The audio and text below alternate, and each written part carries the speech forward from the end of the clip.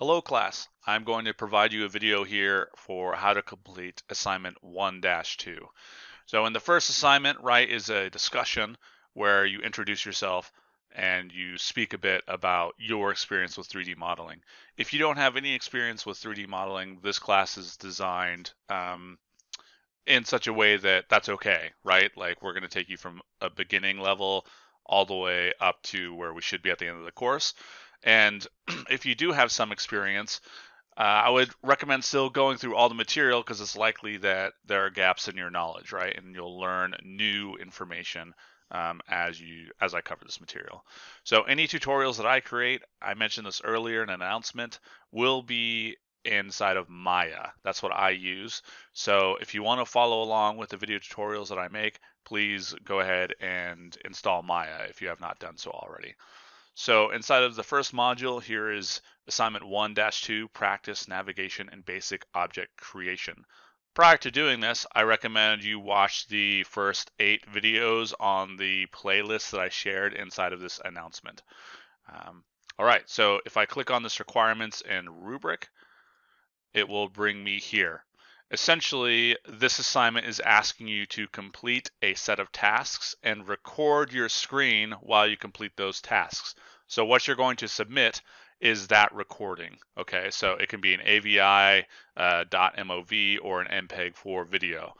Here's some software that you can use, that you can choose from. There's OBS Studio. I know a lot of students use that, so feel free to choose one of these. And just make sure you understand how to record your screen prior to diving into this, right? So once you've downloaded OBS Studio or you have another solution to capture your screen, then feel free to continue on with the video from here. All right, if I scroll down to the bottom, you'll see Module 1 Practice for 3ds Max users. You'll want to click on that if you're going to use 3ds Max, and then Module 1 Practice for Maya users. If I click on that, it will bring me to here. We'll bring you here. So I'm going to put this on my other screen and kind of go through this, okay? Here is a Maya 2023 scene, right? It's a fresh scene. And I'm in the general workspace, right? And I have the outliner open here. If you don't have the outliner, like let's say this looks something like this, you can go to Windows, Outliner, and then I can drag it over and dock it here if it's not docked. We're going to use this today. All right, so the recording is to do the following, right? And the instructions are to do this in order. So if you follow along with me, I recommend kind of doing this on your own just so you understand how to do it, and then maybe recording it after the fact, okay? All right, so the first thing it's asking for is to set the number of undos in your software preferences to 100. So I can do that by going Windows, Settings, Preferences, Preferences. Here we are. If I click on Undo, I can set this to Finite and 100, or Finite 100, and then hit Save. All right. And then it says navigate between the panel view and individual view panel views in the following order. So a specific order. The 4-panel view, we can get there quickly by hitting spacebar. We could also get there by clicking on this little icon right here, right? But spacebar is the quicker way to do it. If you're hovering over any one of these are all different cameras, right? Like orthographic cameras. If you're hovering over one, you can hit spacebar and it will full screen it. And then I can hit spacebar again to get out of it, right? And you can see here's perspective, top, front, and side. So what the assignment is asking you to do is to start here, then hit spacebar and go into perspective. Hit spacebar, go back to the 4 view. Hit spacebar and go to the front. Go back to the 4 view, then side, then back to the 4 view, then top, then back to the 4 view. I'm going to go to perspective for this next part.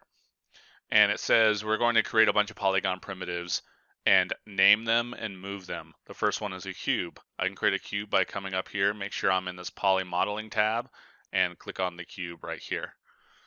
It says we should name it practice cube, and I can name it several ways, but I'm going to use the outliner. If I click on its name, I double click on it, then I can name it practice cube like this. And it says use grid snap to move it to the following XYZ location. Now my grid settings are not default, and I just barely changed them, and I'm going to show you what I did. And we're going to mess with the grid a bunch, but if you go to display and you click on this little white box next to grid here, we can pull up the grid settings. Here, if you want to get your grid to look like mine, let's set this to 12 and then 1 and 1. And you can see my axis. You can change the color here. I have my axis set to this red color. My grid lines and numbers, this light gray, and then subdivision lines to the dark gray. And then I'll hit apply. All right, so let's go back here. I'm going to click on the yellow arrow, right, which will make it so I can only translate in the X. And then while holding X, which turns grid snapping on, hold X and move it all the way to the edge, right? And now you can see translate X is -12. It says it wants Y to be 12. So I'm going to hold X and drag this up until Y says 12. And then it says it wants Z to be 0. So Z is already 0.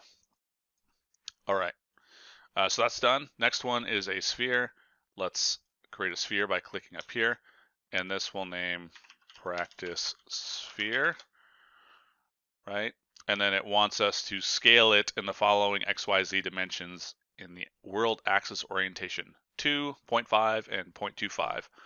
So those numbers are in XYZ, and instead of using the scale tool, which is R, which is handy, we'll just type that in. So scale X, they said they want that to be 2.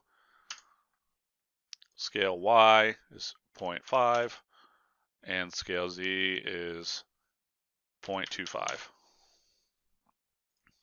All right, so that's what that looks like. Next is create a cylinder, and this we will name practice cylinder.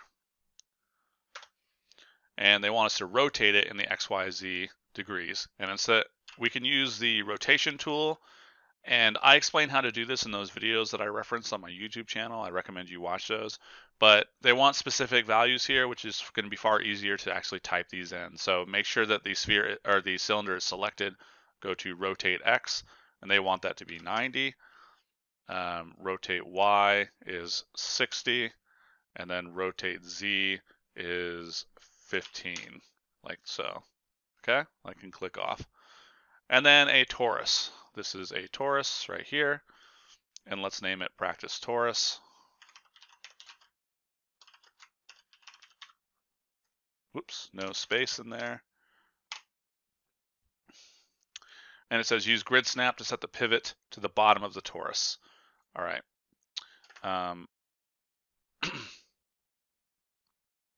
So I'm going to hit spacebar to go to my 4-up view, hit spacebar again.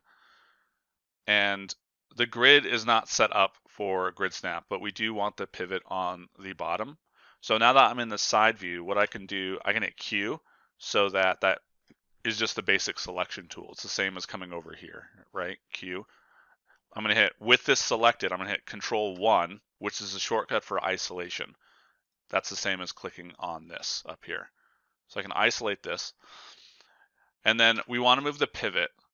The pivot is what controls rotation and selection and how the pivot like moves through the bottom. And this assignment is saying they want that pivot on the bottom of this.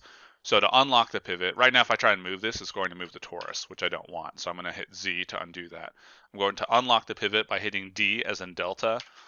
And now if I zoom in by scroll wheeling, now you can see that this looks different. I'm actually going to hold V for vertex snapping, V as in Victor. And with V held, I'll drag this down and see how it will snap to the bottom like that. And then I'll hit D as in Delta again to lock the pivot in place. And now this pivot is on the very bottom. All right, so we're done with that part. Now it says execute the following navigational tasks with the mouse and keyboard in the prescribed order. So go to perspective view. So perspective view. Frame the practice cube. So I'm going to click on the cube and hit F as in Frank. That F for frame, right? Tumble the perspective camera around the practice cube clockwise and then counterclockwise. So I'll hold Alt and click and drag. And while holding Alt, I'll click and drag this way again. Now it says frame the practice sphere. I can select in here, like if I zoom out, I can also come over here to practice sphere, select it here, and then hit F, right? Now I've framed the sphere. Then it says, let's see, frame the practice sphere, zoom the perspective camera towards and away from the sphere. So we can either use a scroll wheel to zoom in and out like this, or you can hold Alt and right click and drag left and right. All right, go into the front view. So that's spacebar again on front view. Frame the practice cylinder. I'm going to select practice cylinder and then hit F. Pan the front camera to the left and then to the right, and then pan the front camera up and down. So I'm going to hold Alt. While holding Alt, middle mouse click and drag to the left, and then middle mouse click and drag to the right, and then middle mouse click and drag. Let's see.